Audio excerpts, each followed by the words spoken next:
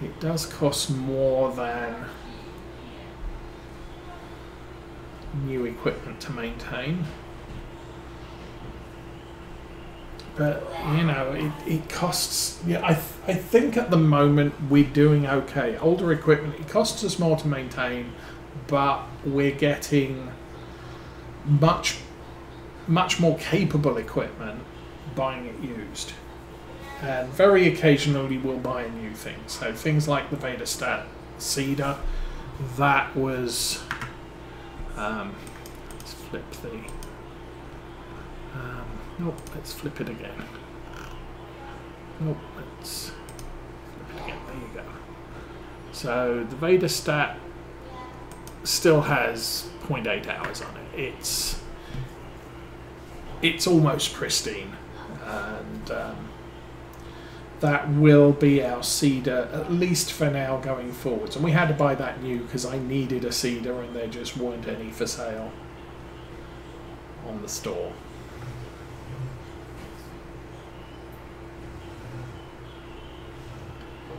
And I think as time goes by, I'm probably never going to buy a brand new harvester, because you use harvesters 3-4 hours a year. It's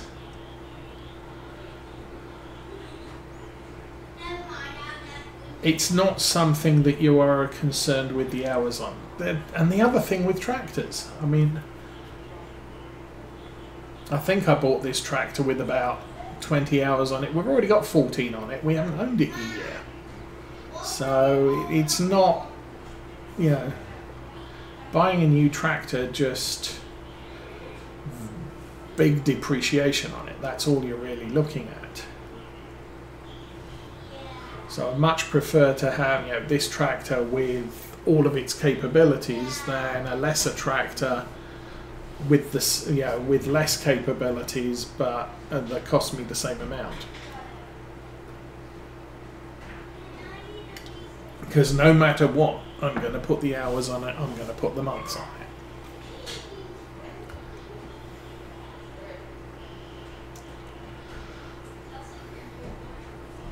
I guess the other option, I'm pretty sure that when we come to tomorrow and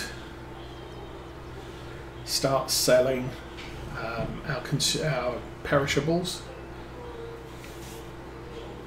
I'm going to have enough money to buy that roller. So, no big deal there. But if I didn't have enough money, I could lease it. Because we do have the lease to own. I think we've only got the truck on lease to own right now. Oh no, we got the feed mixer as well, which is 48,000 to purchase. And again, I'm not putting hours on that. So, yeah. But I'm pretty sure I am keeping that feed mixer. There is the option to buy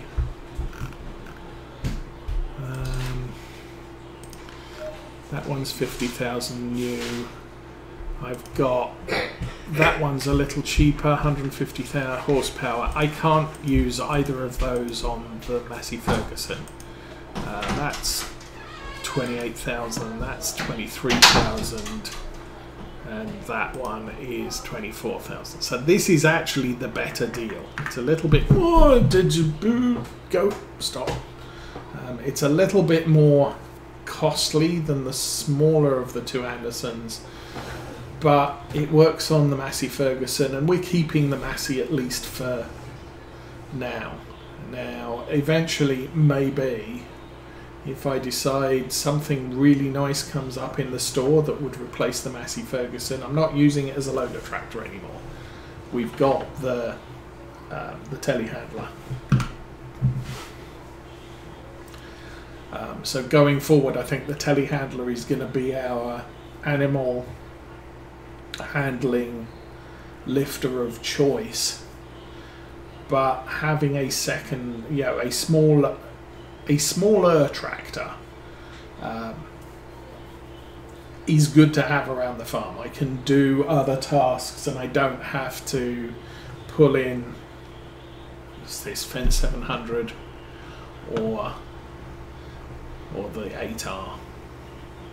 So yeah, the Fence 700 or the 8R. I don't have to pull these over to the animal farm to do some animal farming work.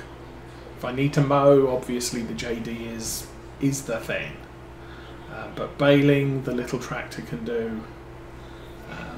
But we could eventually consider, okay, we'll get rid of the round baler, we'll go square bales for straw and grass. Contracts, I'm still inclined to do a baler wrapper. But that little Massey Ferguson won't run a baler wrapper.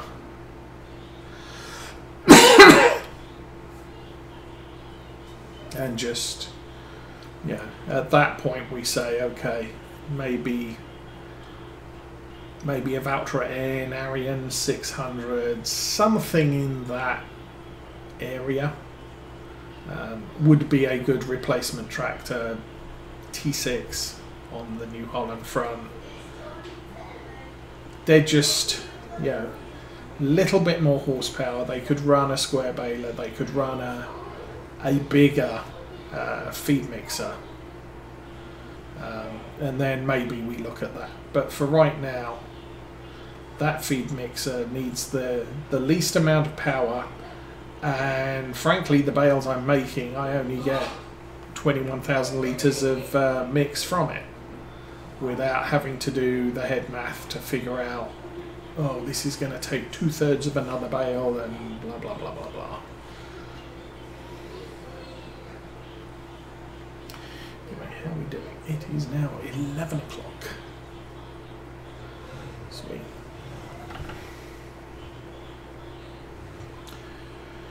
Okay, 320 litres of fertiliser left, and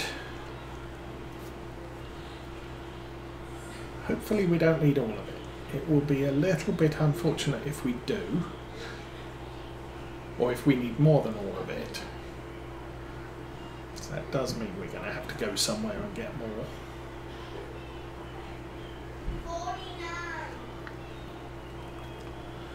Still.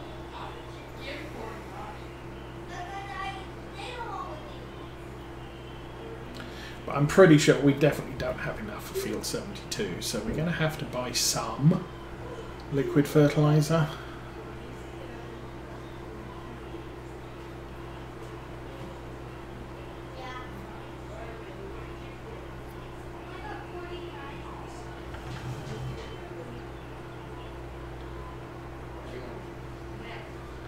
Yeah, on the subjects of trucks, I did work with a guy who managed to pick up a 1984 Ford F-150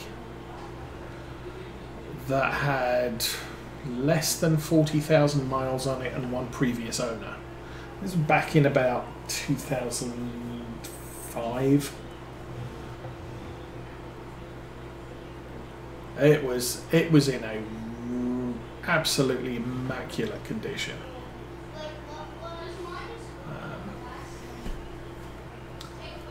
But he was a service engineer, so yeah, having a truck kind of useful for him.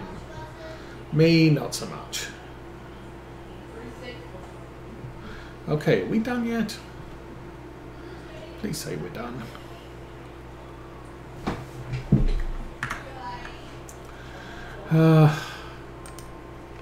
Yes.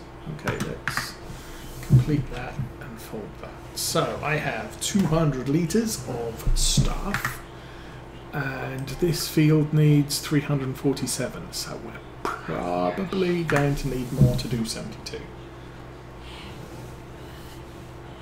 But I think I might chance it. Let's see if we can buy some, or do 72 if I can find it. I think it's one of those straight down there. Is this a south running road? Yes, it is. Okay. So pretty much straight down here, and it is the one to the left of the field we're driving past. Oh, that sucks.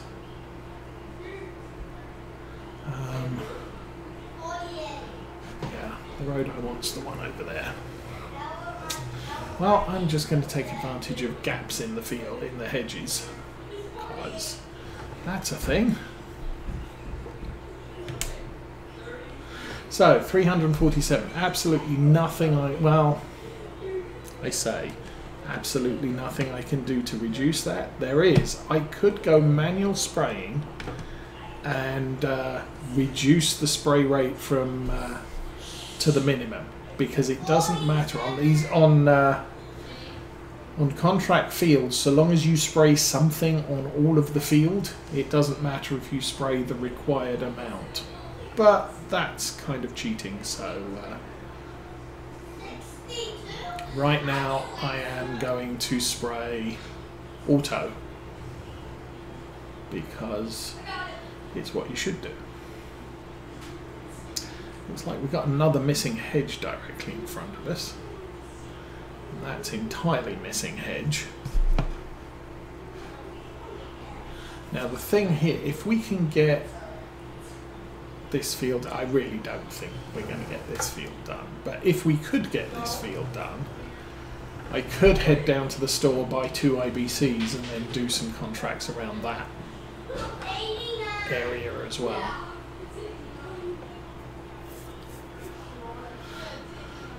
So the way things are standing at the moment, it is now 11 o'clock. I'm gonna break for lunch round about midday, thereabouts. So if I do more fertilization contracts, then we'll probably end the stream with me doing fertilization. Ah, look, 57% complete. It's like, I need almost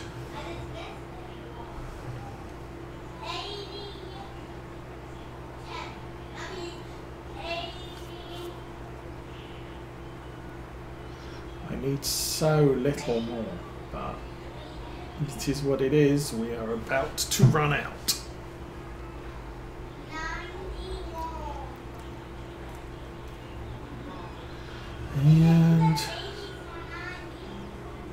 And the overlap really doesn't matter, because we have a very smart sprayer that only sprays where things need to go. 8, 7, 6, 5, 4, 3, 2, 1, and oh, down.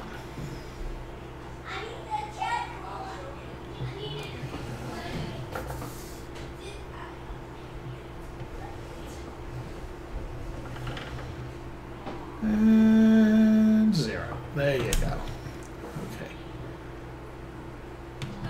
Get that folding, and we'll raise that, fold that.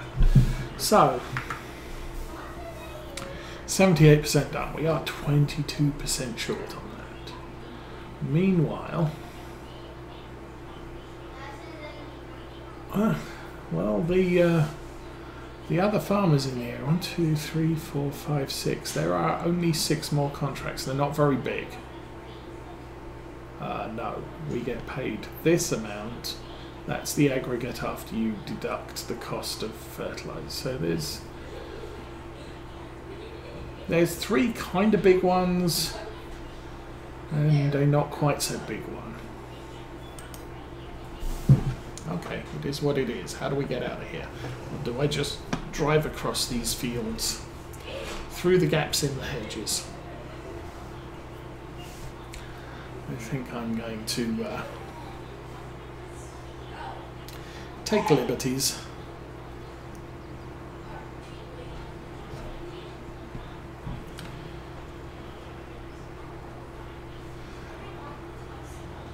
There we go.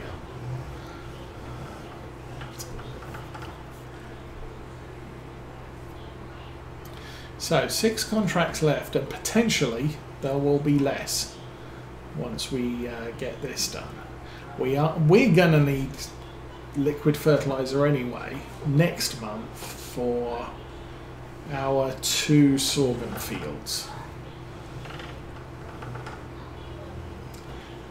But I did pre-treat them with manure, so hopefully their nitrogen levels will be such that it's a small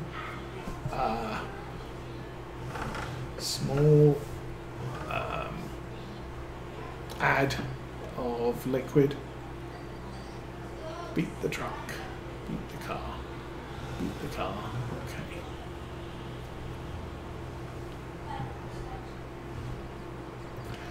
Alrighty. We'll pull up here, we will jump out, we will buy more. Liquid fertilizer. Boop boop. 5,000 litres is 6,600. We will buy liquid fertilizer.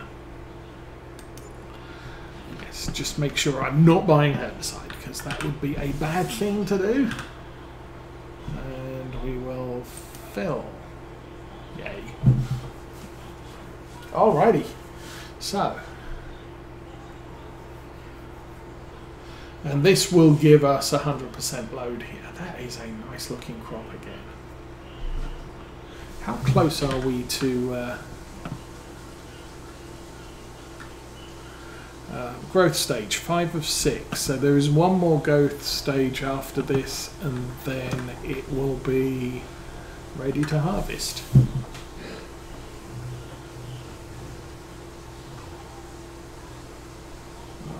So we still have fertilizer left over. That's fine. Oops. Let's try not to hit the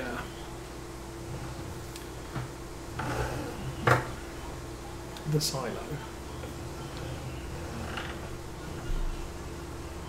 So I'm playing similar rules to Virtual Farmer. Our silos have 4 tanks on each. So I can store 4 different crops at each silo location, which is why one of the reasons why I haven't sold the silo down on the cow farm, is because once we get more than 4 crops growing, I might need to overflow there. I think this year we're growing canola, barley and sorghum. We didn't go with soybeans.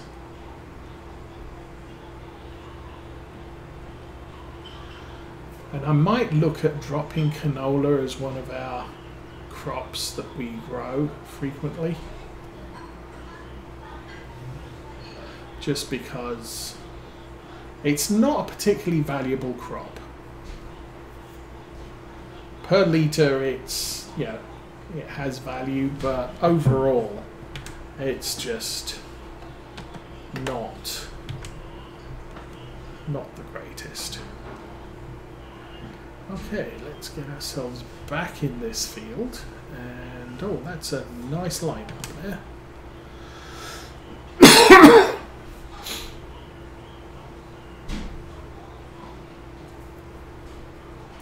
Oh, that was the other thing I was going to look at, wasn't it? Okay, we'll get this contract done. We'll get paid.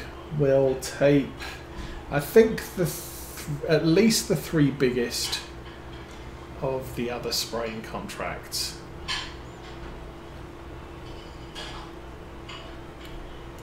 I mean, the nice thing with the contracts we did so far today is they were all within a small distance of each other. What I was going to look at fields. And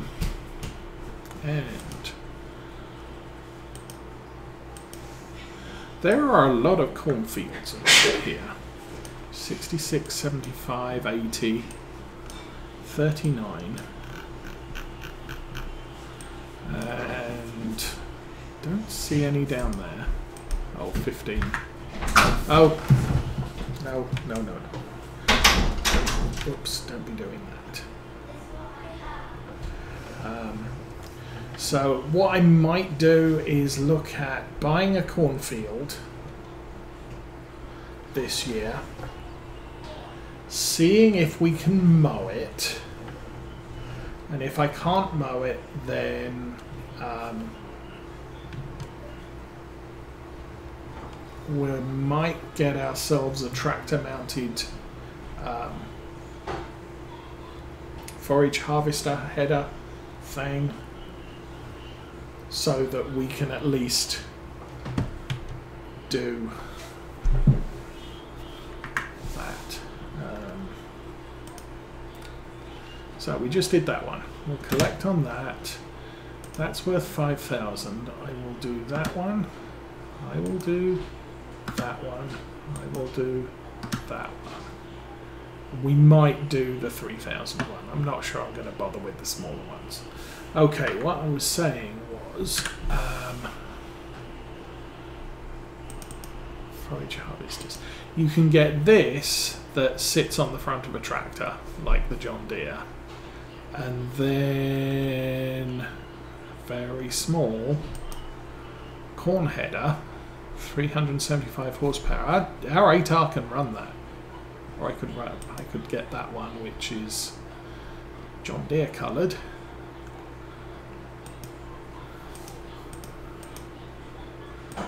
That one's even bigger. That's at 580 horsepower. So we can't run that, but I could run a 345 plus that, and if I can't mow it, is the deal.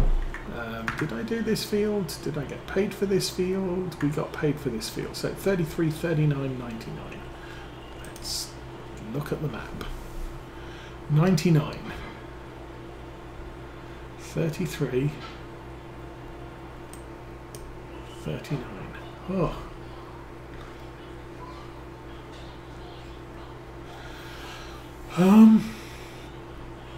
Okay. I think we go down here, we'll run across to 33, we'll do 39, and that puts us back across the road from our yard. So that's the plan.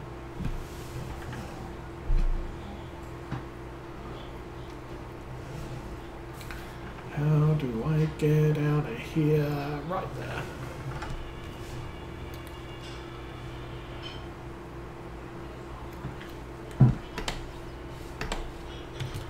I will fold that up. Now the other thing I was thinking was updating this sensor on the front to carry a weight. Just because it'll balance out what's on the back a little.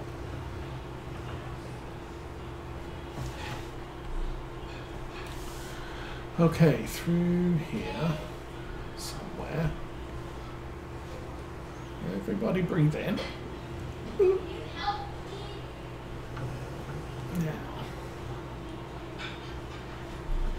can we get out that side?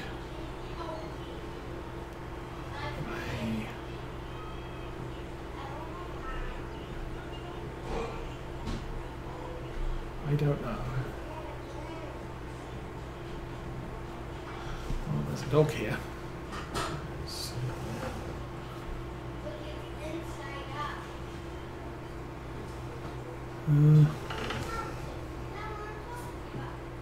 Okay, can't get through there. Not even with the dodgy hedges can I get through there.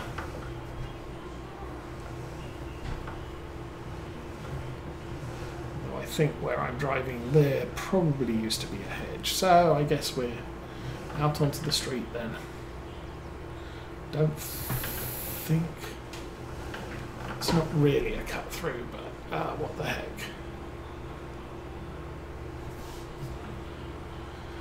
Oh, sometimes you just get fed up and just drive across other people's fields, because why not? I think that's a gap in the hedge, and that's a gap in the hedge. Actually, field 99's a long way from here. Maybe I shouldn't really be doing this. That's the road. I should have gone out to the street and then driven around.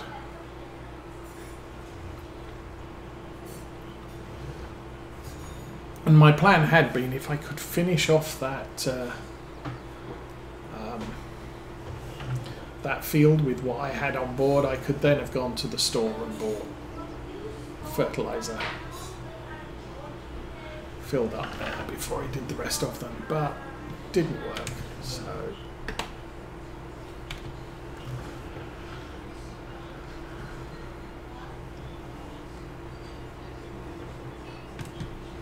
okay, so three larger fields to do, and that should get us up to what, 25,000 approximately. Not sure how much fertilizer we'll have left, and we do have our 2 fields to fertilize, and I think they both need weed treatment as well.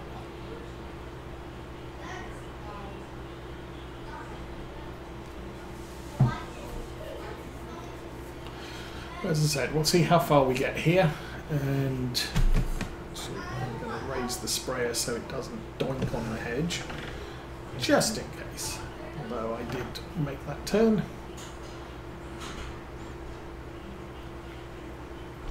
So there are still quite a lot, and I think we can, no, that's the wrong one, by doing